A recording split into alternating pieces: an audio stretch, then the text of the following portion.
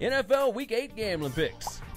Brought to you by Tunica, Mississippi, the South's premier sports gambling destination.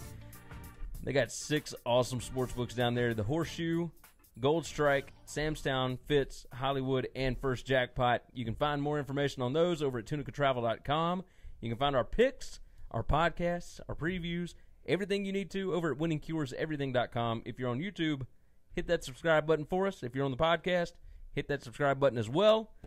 Let's run this thing. You know what? Let me tell this first. Enter our contest, our picks contest. Yep. Over at winningcureseverything.com. There's a big thing up in the top right corner over that site.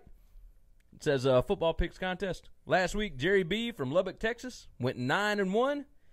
He's getting 2 free nights at Hollywood Casino. He's getting 2 free buffets over at Fitz Casino. That's what I'm talking about. He did much better than I did last week. I went 1-4 last week. You went 3-1-1. I'll take it. I'm 15-19-1 in NFL this year. You are 18-14-3.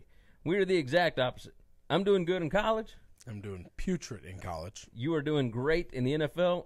I'm doing putrid in the NFL. Yeah. I got to get things righted this week. I'm feeling good. I'm going to give you game number 1, all right? Game number 1. The Houston Texans are a bad football team. It's Thursday night game, right? This is Thursday night football. They're not good. Their quarterback cannot get on a plane. They didn't have to. This is at home. The Miami Dolphins have been pretty good this year. Pretty good. I know that Brock Osweiler is not a good quarterback, but I think Brock Osweiler's got some revenge, some comeuppance coming to Houston for how they played him there. Now, they paid him a lot of money, but they were dumb enough to do it. They embarrassed him. The Dolphins are playing well even with him. I don't think the Houston Texans should be a 7.5-point favorite to anybody in the league. I think I like that pick. I've got the Eagles minus 3.5 against the Jaguars. This is the 8:30 a.m. game, NFL Network, over at Wembley Stadium in London. The Eagles, bad loss last week, gave up 21 unanswered points in the fourth quarter. Good gracious sakes alive in the morning. I think they get the ship righted. When you see a dumpster fire, you bet against it. The Jaguars are absolutely a dumpster fire. They can't figure out what to do. If it's Blake Bortles or Cody Kessler, either one, I like this Eagles defense against them. This is their get-right game. 3.5 is not near enough points. You see a lot of blowout games in London, and last week was not a blowout game. I like my chances this week. I think the Eagles are going to steamroll these guys. I like that pick. Pick number 2, the best game of the weekend. New Orleans Saints +1 at the Vikings. That's what I got. I think it's going to be close. I think they're going to go back and forth. I do like this Vikings team, but, man, I think the Saints are rolling.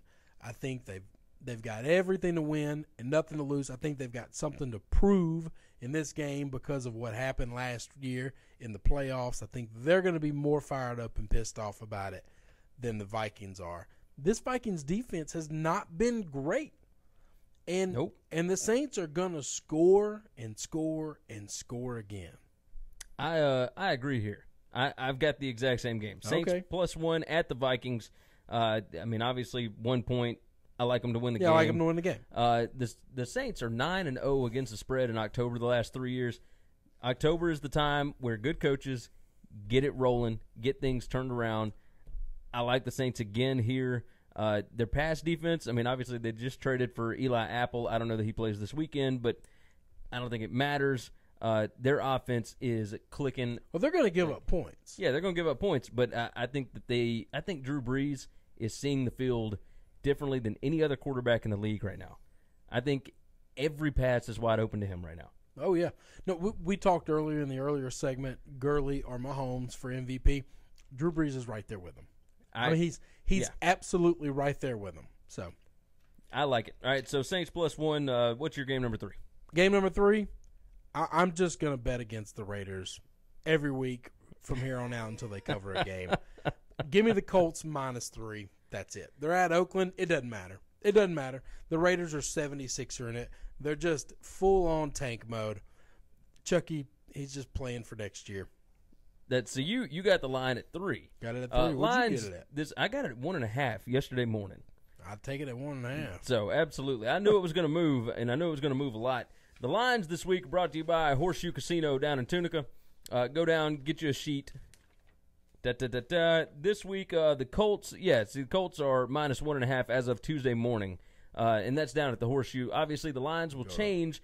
Go up to your attendant. Make sure you got the latest lines whenever you're putting your bet down. But yeah, Colts. I'm going to Horseshoe when we leave here. Calling that 1.5. Yeah, 1.5 for the Colts. Look, I'll take the Colts at 3. I'll take them at 4 or 5. I think they're going to kick their ass. Yeah, I think they're going to. The Raiders are absolutely giving up on this year. They traded Amari Cooper. Obviously, Cooper wasn't doing great there, so I don't know how much of a difference this makes. But I think it says something to the players there that, hey, we don't really care about this season, so maybe you shouldn't either. I like the Colts here. I think they're fighting for something. I think they believe they could still win this division. Yeah. What you got for game number? Oh no. Yeah, that was mine. That was yours. Yeah. So you got the Colts. So I got the Colts minus 1.5. Thought you were just saying you liked. No. That was one of my games. Bet. I got the Bears minus 7 against the Jets. They're at home against the Jets. Sam Darnold is turning the ball over and over and over and over again, and this Bears defense is good. I mean, they got a couple of picks off of Tom, and I think Mack is going to be healthier this week than he was against the Patriots. He still played, but he didn't play a lot of snaps. Man, if he's full strength and that secondary can get after Darnold, I think this can get ugly in a hurry. Give me the Bears at home.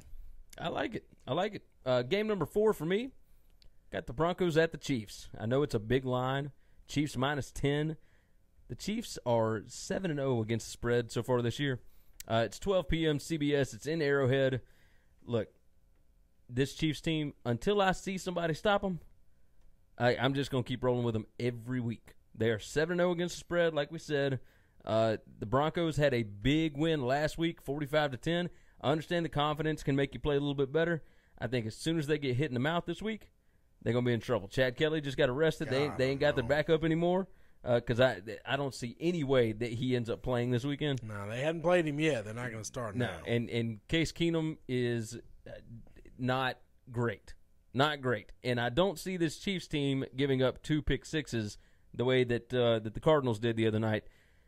Whew, yeah, I know it's a big line, but I like the Chiefs minus 10 here. My last game on pick.